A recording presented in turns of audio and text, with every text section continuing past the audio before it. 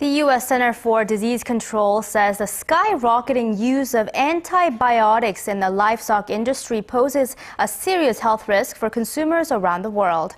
The Korean scientists say the solution to this massive problem could come from silkworms. Kim Ji-yeon explains this recent breakthrough in biotech and how it could make your meat safer. In recent years, scientific research into silkworms has been a growing field here in Korea as pharmaceutical and cosmetic firms seek to unlock the genetic secrets of this tiny creature. This time, Korean agriculture researchers use silkworms to naturally produce antibiotics for farm chicken. The first step in this process is to utilize the powerful immune system of the silkworm. Researchers inject lactic acid bacteria into the silkworms, which induces an immune response in their bodies.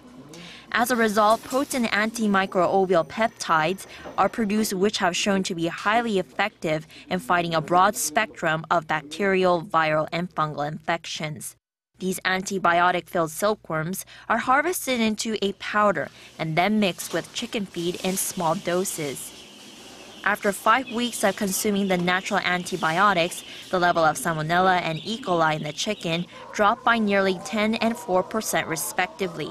In addition, poultry flocks were observed to have increased body weight despite eating less.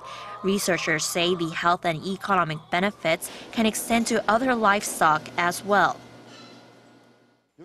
It's not just for farm chickens. It also can be applied to cows and ducks. Poultry farmers, pig breeders, fish farmers, they will be able to greatly benefit from the treatment if it's able to be established and extensively promoted.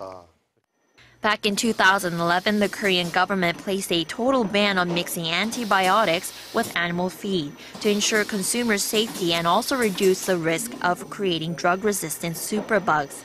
However, this silkworm-based alternative could be the answer farmers here and abroad are looking for to ensure that their livestock remain disease-free without dangerous chemicals. Kim Ji-yeon, Arirang News.